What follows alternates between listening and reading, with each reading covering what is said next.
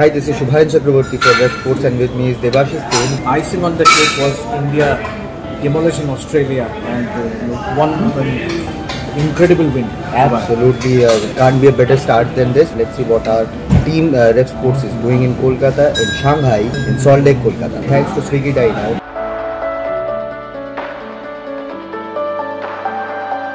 So here we are. India started the World Cup in style, beating Australia with a magical knock from Virat Kohli and KL Rahul. Thanks to Swiggy DineOut, we are at Shanghai, in Salt Lake, in Kolkata. In front of us, fantastic fare, Lakshai soup, chili chicken, prawn and chili basil, wings Shandong style, egg wrap fried rice, hakka noodles, bulgogi chicken.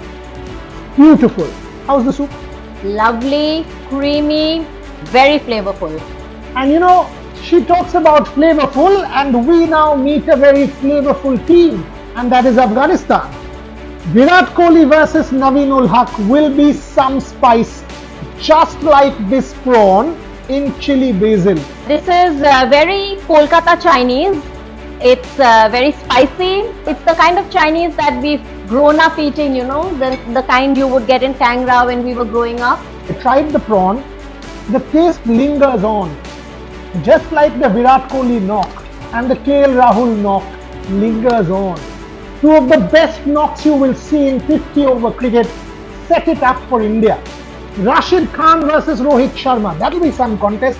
But it's also Pujo time. Pujo and Chinese somehow get together very well. The decor is nice. The ambience is nice. It is located in Salt Lake. Very convenient. There's parking available. You can come with family, with friends, enjoy the food with the decor. Beautifully done. She's still trying the soup. I want that fried rice to dig into. We also need to have Afghanistan for lunch and dinner. This match will set it up for Pakistan. India v Pakistan over the weekend. Imagine that. Yes, and it's going to be as spicy as the food. India v Pakistan is spicy, it's thrilling like this food.